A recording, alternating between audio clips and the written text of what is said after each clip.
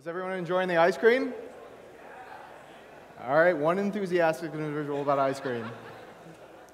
What about data viz? Who here is pumped to talk about data viz right now? Sweet. I mean, what gets us excited about data visualization? Maybe it's just interacting with the information, visually querying it. Finally, I can see. You know, what about the tools? D3, right? It's awesome and insanely popular. I mean, so much so that like people are starting to say that D3 kind of rules everything around us. And people make some great visualizations. And even better, some of them are interactive. Take this piece where I have to guess what the distribution of this data set looks like to get the information for and understand what's going on, drawing the individual in. It just, like a couple years ago, this just felt so new. Mike Bostock would create something, and it looked like it's never been done before. Cross-filter is a great example. Like, I'm looking at a huge data set, updating a ton of different distributions in real time. But like honestly, the reality though, this kind of stuff has existed for a while. Like data visualization has been an integral part of graphical user interfaces since the beginning. And to prove it, I've got a little excerpt from the mother of all demos, demoing the mouse. In 1968. So there's no audio, but I'll just scrub through here. You can see this is one of the first, if not first, graphical user interfaces, and it's clearly got a node link diagram in it. He's talking about how this kind of representation helps people understand information in new ways, and like if you look even further. This is the 1968 version of Google Maps. Like, this is revolutionary, right? Back then, and even now, if these kind of interfaces just feel revolutionary. Like, why have we not made this this jump where like this is just normal for us? I have this theory that like really, the web took us back several years in interfaces. Effectively, like the best we could do was just render an image, spew that image from the server, and put it in a div. So we went from this to something like this, ignoring the little gap. It's extremely dense and like looking at a ton of information. Also, at the same time, there's this term, big data, that came around. So while there were a bunch of different interesting things happening in like data visualization, the venerated data scientists would just kind of showcase problems that we didn't know we had and solve them for us. And like these storytellers would create a visualization that just made it completely obvious what's going on underneath. So by now you're like, who the heck is this guy? Well, my name is Miles McCrocklin, and I've been part of this community for a while. I've helped organize SF Data Mining and Bay Area D3 user group for the past couple of years. And prior to that, I studied human-computer interaction and machine learning. And right now, I'm working at Facebook, and I'm building data visualization products leveraging data visualization and some just really great models. We're hiring, so if you're interested, come talk to me afterwards. But that said, like before I jump into interaction design for data viz, let's define these things. What is data visualization? Well, like a business person will say it's that chart, the button they press in Excel. A designer might just say it's a new medium for them to play, or like an artist might say it's a new medium for them to play in. A designer might say it's a way of giving tools for analysis so that users can take more actions. An engineer might say it's a way of increasing the amount of information density that you can give to a user in one single view. The root of this, though, data visualization is an integral part of communication. This whole concept of mapping information to a visual plane. We've been doing this for a while. Again, nature. We try to understand ourselves, looking at nature, to even just making maps. It's one of the earliest forms of visualization. Think about it. If you had to understand what the world looks like just with your own tools, what would you do? You'd walk. You couldn't even get through most of San Francisco in your lifetime, let alone an entire continent. But when you ask people what the shape of the world looks like, what our continents look like, you see a distinct pattern in that data, the distinct knowledge that these individuals have. So that said, this type of visualization has existed for millennia. Here's one example from 600 BC. The earliest proven one that I've heard of is around 4000 BC. So what have we been doing for the past thousands of years visualizing information? Honestly, I have this theory that we're trying to boost our understanding of the world around us so that we can focus on new problems that we didn't know existed. But I mean, recently, 60 years ago or so, or longer, we came up with this thing called a computer. So information or pictures could react to what we're doing. It's magic, right? And from it, it created this concept of a field, this human-computer interaction design, or user experience, interaction design in itself. What do you think the goal of this field is? Does anyone have an example? What are we trying to get at? Typically I hear from people that the goal for a good user experience is for it to be simple. It has to be the simplest thing it can possibly be. And that's not a bad way to think about things. Generally, it's a good analogy. But the reality is, if that's all the user interfaces were, this would be everything that we do on the web. A nice big red button to do the thing. Or even better, there's no button. It just does the thing, and I don't have to think about it. That would just essentially mean we're kind of not needed. But the reality is there's always new problems for us to solve. And interaction design, I like to think of it as designing the dance between a user and information. So sometimes when you're choreographing this dance, you actually want it to be as simple as possible, making the communication between a user and information that's pretty well known, like text or images, just fluid. But other times, you really want this dance to be deeply rooted in a lot of complicated movements, and getting to have the user constantly go back and forth with the information that they're looking at. So again, it's not just about simplicity. Simple is important. Simple things should be simple, but complex things need to be possible, and they also need to be visible. So how do we design this? What are some of the things that we need to know in order to go about this task? Well, first, let's talk about humans, what we're good at, how we perceive the world. Also, who is the audience you're trying to build for, and what the audience is really needs from the information. So let's talk about psychology. If you've ever taken a psych course, you probably know Weber's law. Let's do a little experiment. All right, tell me which one's louder.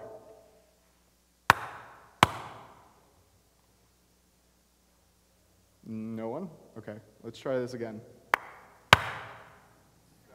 Second one. All right. What about this time? Okay, I actually screwed that up. It's meant to be the same. Like there's roughly like the first one we did, there was really barely a difference between the two. I'm sure it's like, there's some quantifiable amount, but we just can't easily perceive it.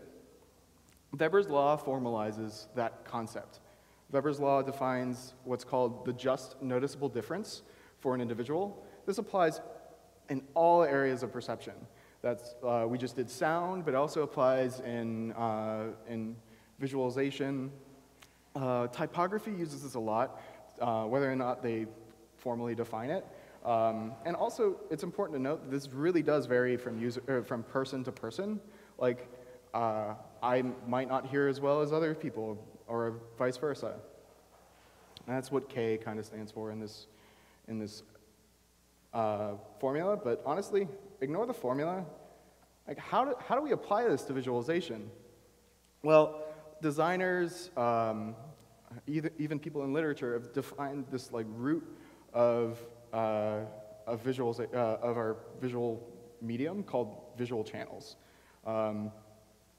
It seems really obvious when you see them laid out over here. You've got position, like where a piece of information is, the color of the thing you're working on. We also have like common data types, like categorization, apple versus an orange, etc. So how these visual channels represent information can be classified leveraging Weber's law. So when you look at like area, you find that like quantitative information works really well, and also just like which one's larger. This has been proven through a lot of research that like position is one of the best encodings for information, and hue works really well with categories, but not well with others. So, have you heard this before from a data viz professional? I hate pie charts or some derivative. Yeah. So, do you know what? This is where this comes from. Like, take a look at these three distinct data sets, both with three different types of, or two different visualizations. The pie charts are pretty similar. Like, yeah, I can notice that one in A is bigger than or is smaller than C, but it's much less obvious in the nuanced area. So that like B looks like they're all the same data points, but on a bar chart, I instantaneously see it. By the way, this is on the Wikipedia article for pie charts, and I just like thank you for whoever put that up there. So Weber's law, like, it's used a lot, and like research, even recently, like Lane Harrison and his team at Tufts tried doing this to analyze like the difference between correlation, a more complicated task that you have to do in visualization, deciding whether or not this is negatively correlated or this is positively correlated. And they took a bunch of different chart types and classified the difference, had people compare it, and leveraged Weber's law to validate that like a line, if the data is just like slightly negatively correlated, you can barely tell. But if it's on a scatter plot, it's pretty simple. And they ended up creating like a rank of what visualizations are good for what. And I'd recommend reading this paper because this is what human-computer interaction research is using to classify and formalize visualization. But what about interaction, right? Like with the web, we build UIs. There's this law, Fitts law. It's kind of, I like to think of it as the kerning for interaction designers. Here's the formula. I'll explain it in a minute. Like, if you're familiar with kerning is for typography. Notice that C and E, the weird space. Yeah, I'm making you see bad everywhere, not just for viz, but for typography as well. So Fitts law is this concept that like just things are harder to click when you put them in just weird places. Like think about a close button just randomly smacked onto a page, or a link. Like this is an actual link, and I can barely hover over it because of the fact that I have to like get within like a less than 1 pixel width. So Fitts law moves us in this direction of stuff that just makes more sense. Putting your close button at the top right corner or top left corner, because no one's going to miss it because there's a bounding box there, or just taking a link and turning it into a button, giving the user much more area. So as I said, there was that formula. So Fitts law defines the time and error it takes for a user to go from one point, where the cursor currently is, to the desired location on the page by the size of the thing that they're trying to interact with and the distance that they have to go. So how do we apply this to visualization? Well, we've got, take this example, a bar chart. This one's designed by, I forgot their name, but what is the common way of interacting with a piece of information in a chart? Yeah, hovering over, or just getting into the actual value on the that they're working with. The problem is, in visualization, the data dictates the size of the component. So I have to spend like an extra ton of time to get the value 4 compared to 95. So you're naturally making people only care about the Pareto distribution, or like the top tier values, which is not always what you want the user to do. But if you rethink the way that you're letting the individual interact with that piece of information, what is the goal when you're hovering over a value? Does the Y axis really matter for a bar chart? Generally, no. So if you just create an invisible rectangle that is the entire length in the Y dimension, the user can interact with every point much more easily. Just to prove that this works in in action and people do implement things this way, there's this interesting bar chart that again has hovering based off of the position of the mouse. So a line chart is one of the most annoying experiences that I see today. Like commonly, the user has to just interact with a 1 pixel line to get a piece of information, or maybe the person's really nice and they put a little circle on top so that they can hover over that first. But like following that same technique with the bar, if you just what is a line chart trying to do? It's trying to show the variation in Y, the Y dimension, by X. And X is typically time. So like letting the user just get the piece of information at that one moment in time is much more simple by just removing that dimension of interactivity. So what about scenarios where it just doesn't vary by, like there's no way to say, oh, this one dimension is the one that I want to interact with. Like take the scatter plot. Every kid at some point in their life has made a scatter plot, drawn it out. It's pretty common, right? Yet, can you even see, oh, you can see these dots on the screen. I was a little worried about that. But like I've got a 2 pixel, 3 pixel area that I have to hover over to get some detail. Like, that's just a very annoying experience. So how do we counteract this? Well, there's one technique that you can use, and it's called a Voronoi. Really what the goal of letting a user interact with a piece of information is you're trying to let them approximate their the cursor's value to a point, the nearest point on the plane. So a Voronoi defines this, and it's kind of a weird name and needs a formal definition. So a Voronoi partitions an area into cells based off an initial set of points called seeds. And a cell is a collection of points that are closest to a given seed. So you can think of your seeds as the points in your scatter plot, and this area right here as being the set of points that are closest to that little yellow dot on the plane. So take away the magic, and you've got a great way to interact with the pieces of information. D3 automates this with you with like, I think it's d3.layout.voronoi. So quick implementation, easy to use.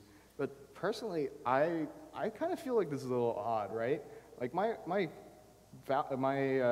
mouse is all the way over here, and I'm switching between Kuwait and Equatorial Guinea by just moving, and I have no idea what's going on. Thankfully, in 2005, somebody felt pretty similarly. They created this thing called a bubble cursor. And a bubble cursor is a way to replace your mouse in a given area on your in your application. So what a bubble cursor is doing is it's showing you the distance from the nearest point, or like nearest available space that you, piece of information you want to interact with from the cursor. Effectively, it's defining Fitts' law in real time to the nearest point on the plane. So it makes it very intuitive for the user to just click. That said, aesthetics can kind of be applied to this and can be de-emphasized a little bit better and can work. Yeah, of course. Of course, you can't see it on the screen. Designed for the medium that you're going to be presenting on, like using the visualization for, is a good note. So that said, all of these techniques can be layered and worked across every visualization that's out there. So Andrew Couch created this great example, which took a Voronoi as an overlay across a set of a node link diagram, increase the area of the thing that they're trying to interact with, make it much more touch-friendly or something like that. And it feels a lot easier to grab these points. So I'm gonna, we only really touched on like 2 aspects of human-computer interaction. There's really a ton more out there. But honestly, like this only gets you but so far. You really, really have to know your audience. Like, know the context that they're in. Know what problems they're trying to solve. Like, all too often, I see just charts thrown onto a page, and it's like, oh, I did something really cool with visualization. But all you did was go and ask people what they wanted and give them a set of charts that they've requested. So you're just staring, they stare at the information, they're like, oh, cool, that's exactly what I thought I'd see. All right, I'm done. And again, this doesn't have to look ugly to fall into that same category. This visualization looks very aesthetically pleasing. May even have a good couple things about it, the interaction design, but it has no idea about the data that's underlying. So you can talk to your users directly, do user studies, get personas to help your team get grounded on what they're building, do A/B testing. But honestly, I'm not going to cover this stuff because conferences and other talks today are really going to be focused on this. This is I think most of us in the room are developers. The reality is, just because you do development and somebody else is a PM or a designer doesn't mean that you're excluded from knowing this information. You really should care about who your audience is and who you're building for in order to create great products. So again, who is this for? You are never the user. Ask your customers questions. Or if you're doing data journalism, know your readers. So I mean, take this example. The context that the user is coming in with, it's the 2012 elections. So it's between Romney and Obama. Yeah, there's a ton of other people, but why do they users need to know that? It's in the US. They always know it's the Republican versus Democrat. So cut all that out. And then like understand what kind of information they want to gain. They want to know who's going to win, what's the likelihood that these people are going to win. And just to prove that some of the interactions design principles, like, or human-computer interaction things like Fitts' law are really important. They made it very easy to interact with any aspect of this chart. But more importantly, they knew what kind of questions people were going to have as soon as they saw the information. They knew the first thing is like, well, what's going to happen if Florida wins the Republican vote? Oh, that changed quite a bit. What happens now? Oh, Obama wins. So, like, this is a great example of knowing what the users need and want from the information behind it. Expository visualizations like this, they're really fortunate, right? I mean, they know what the data set looks like. It's completely static. And they're exploring the data themselves to find that aha moment or make them understand what's going on. So, like, they have a bit of an advantage, and like they can just take the user through this beautiful story about like through a huge data set. But at the same time, like, visualization is used in a lot of other places. I mean, most people don't think about Airbnb as having a visualization in it, but look at this from the lens of a data visualization individual. There's a map, a huge map, again, visualization. You've got a distribution of the price ranges. You've got common filters. I mean, this is common stuff in data visualization, but it's also pretty common in products. And this is really, really well designed. Like, they knew exactly the first two questions everyone's going to ask. Where the heck am I sleeping tonight, and what does the bed look like?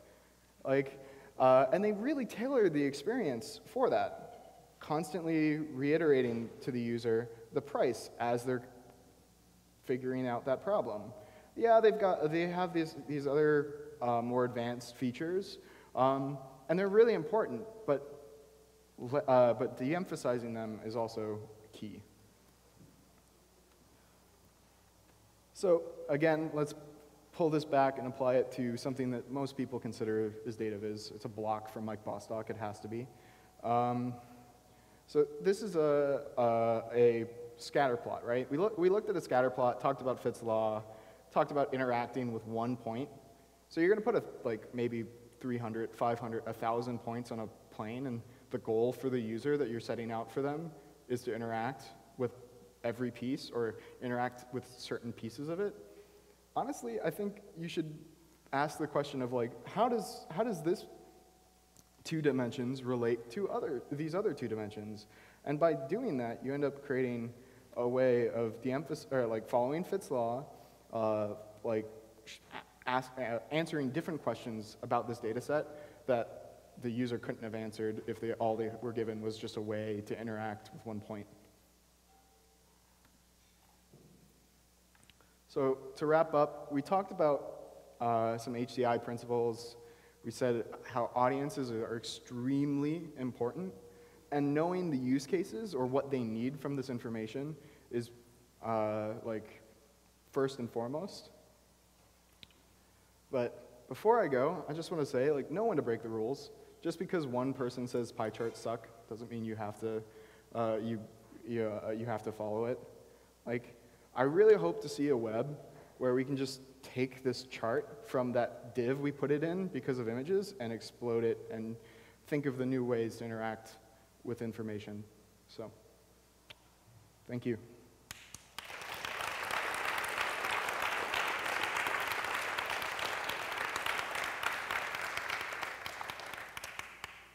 Questions? Are you talking about this? Or oh, yeah, the interaction. OK. Well, first I want to mention that like the Voronoi, you can kind of really custom tailor it if and do some complicated math where you actually take a set of points and build the Voronoi based off of the set of seeds. That'd be a lot of custom code. So that's possible, and that set of points would be along the line that you were talking about. But that said, back to this visualization, interactivity happens, assuming, yeah, there we go. They take that chart and then bound it, which is a great way if you know Gestalt's principles, to like focus the user in only when necessary, only when hovering over the line that they wanted to interact with. So, and it's kind of a derived interaction. I mean, it's a hard problem. I couldn't imagine how they iterated on this one, but yeah. Yeah. Well, that's a really good question. Like, it's yeah. So the question was, how do you know when you have just too much information on the page? I haven't formalized it, but it falls into that whole like you know it when you see it problem. I think this one just toes the line really well, and it like again, it takes the user through a story, but then once you get all the way down, gets the user bounds the user into the boxes. Again, that's a useful technique. I'm not invalidating it. It needs to be like we need to rethink the way that we like that as being the only way to do data visualization. It's a really fine balance. So, any other questions? Okay. Okay.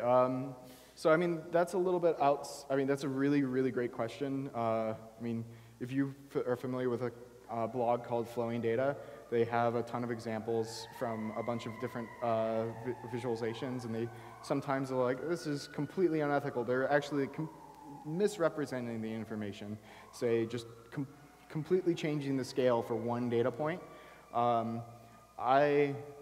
I don't typically do that, and I would say like when it comes to the ethics of visualization, representing the data in the best form possible is really important. So, sure. Let's see if that just ruined everything. So there's a couple other principles. So one of them is called change blindness. So as I'm going over here and you're seeing like this weird like flash of a new slide, you have to do a visual diff. Like your brain is actually diffing between the two images. So there's certain scenarios where you want to do a nice transition between 2 points or between 2 states of your application. It's honestly one of the things that like when you hear front-end developers get really excited about full-page web apps, like they're really talking on like, oh great, I don't have to design, or like the transitions are inherently a heck of a lot better, and like the experience is better. Whether or not we communicate it that way, that's really what we're giving users by doing a full-page web app. Then the Gestalt principles, so let's see if the internet works. So Elijah Meeks, who gave a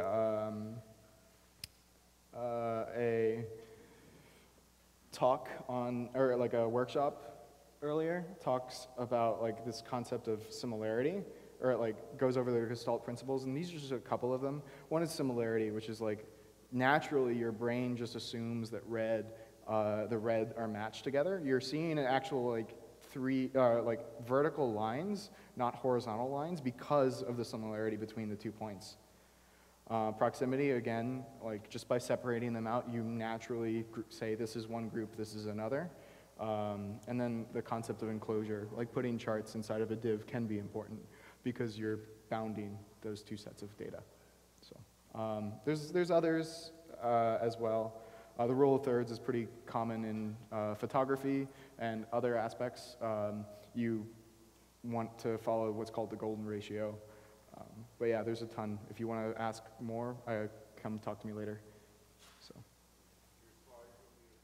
Thank you.